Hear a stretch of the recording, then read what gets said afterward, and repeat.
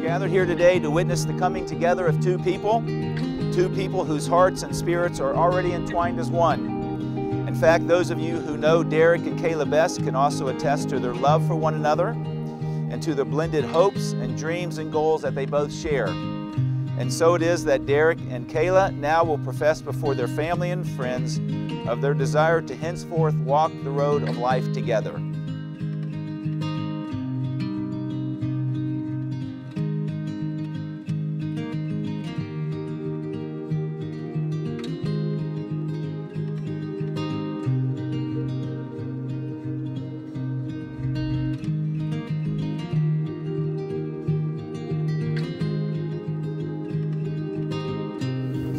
I'm so proud of you.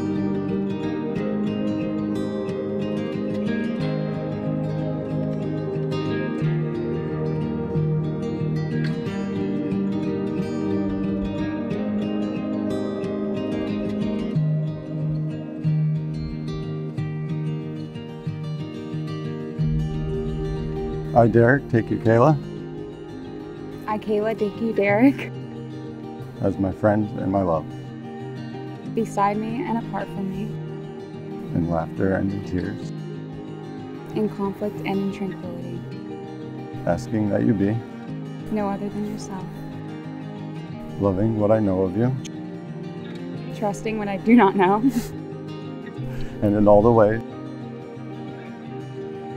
that life may lead us.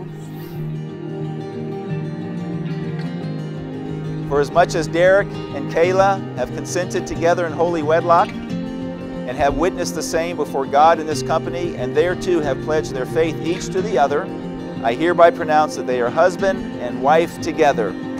Derek, you may kiss your beautiful bride.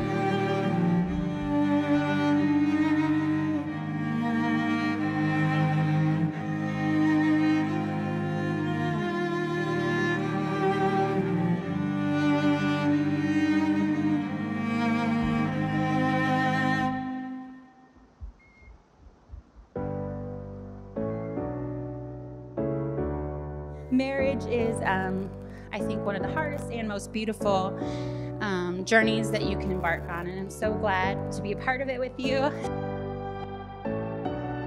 Kayla and Derek, I just want to tell you how incredibly proud of you I am. You both, you especially Kayla, turned into a beautiful, blossom, amazing, so proud of you who you become. And I just know you guys are going to have a great life together. Just remember the feeling you feel today, every day of your lives, and keep being good to each other. Make sure you tell each other you love them at least one time a day, and just, we love you, and we wish you all the best in your lives together.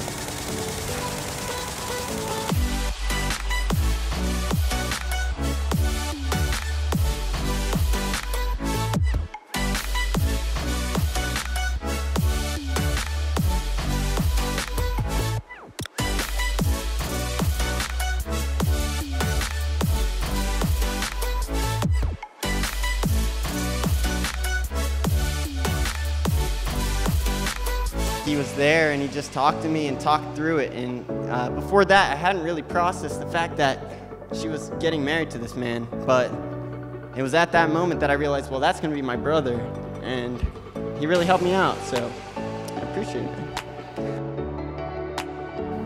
Kayla, welcome to the family. It's gonna be rough. Derek, you got one job. Keep her happy. The point is she is the reason who I am, and he is the reason I want to be gay. So, I'm just saying. I'm just saying.